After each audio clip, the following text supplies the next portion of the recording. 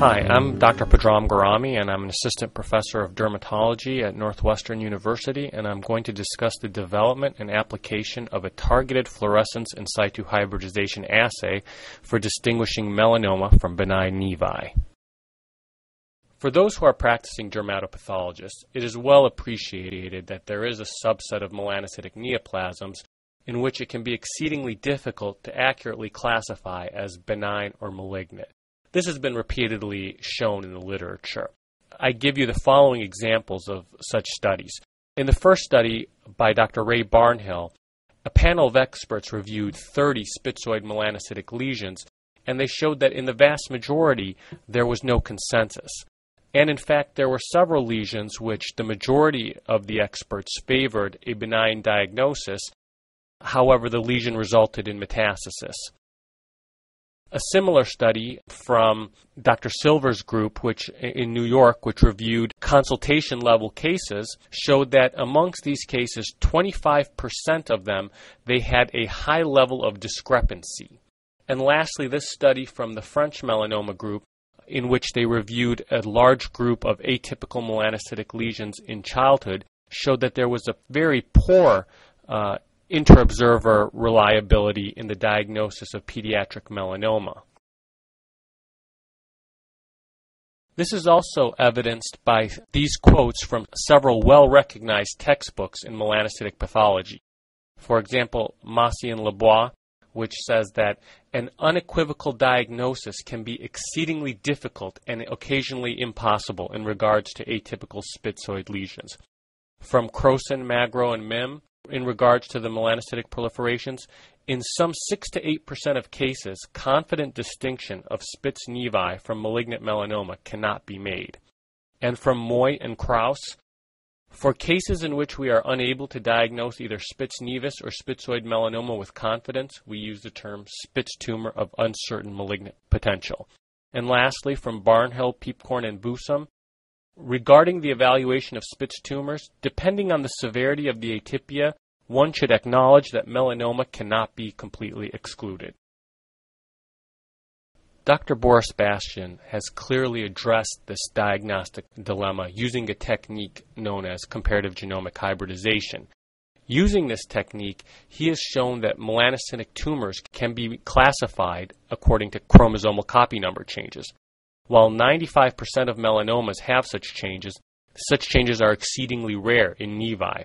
For example, melanomas frequently have gains on 7q, 8q, 6p, 1q, 20q, 17, and 3, and frequent losses on 9p, 10, 6q, and 8p. Conversely, in nevi, such changes are limited to copy number gains in a small subset of Spitz nevi, approximately 20% of which show isolated gains in 11p. To reiterate this table shows common copy number aberrations in melanoma relative to nevi.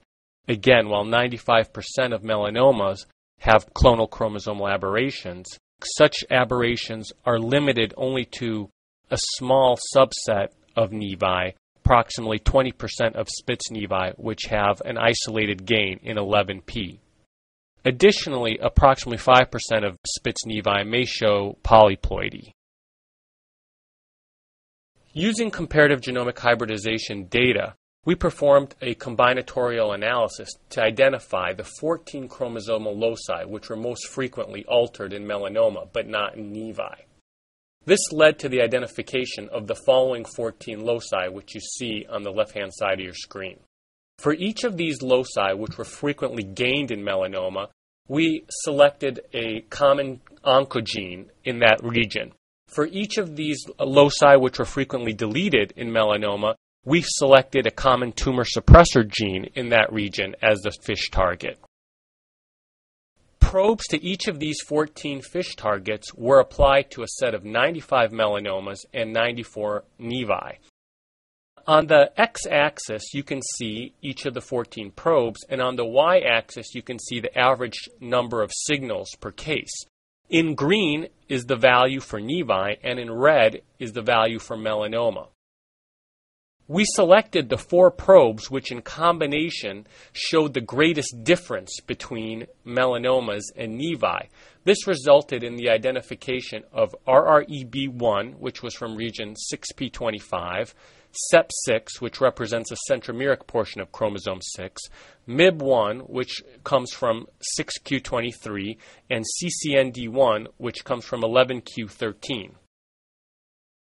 After identifying the following 4 probes, RREB1, MIB, CEP6, and CCND1, as the top 4 probes in differentiating melanoma from nevi, we applied these probes to a second cohort of melanocytic lesions.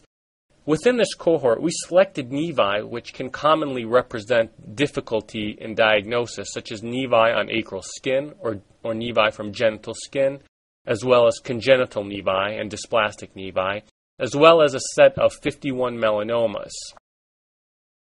These 4 probes were applied to this second cohort of cases in order to identify the best parameters by which one could differentiate melanoma from nevi with these probes.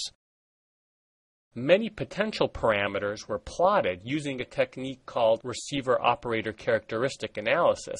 This is simply a plot of the sensitivity versus 1 minus the specificity.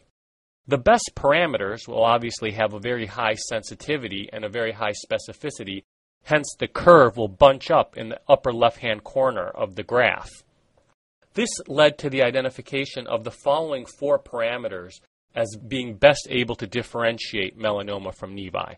This included if greater than 55% of the cells had more copies of the short arm of chromosome 6 relative to the centromere of chromosome 6, or if greater than 29% of the cells had greater than 2 copies of the short arm of chromosome 6, or if greater than 40% of the cells had less copies of the long arm of chromosome 6 relative to the centromere, or if greater than 38% of the cells had more than 2 copies of the long arm of chromosome 11.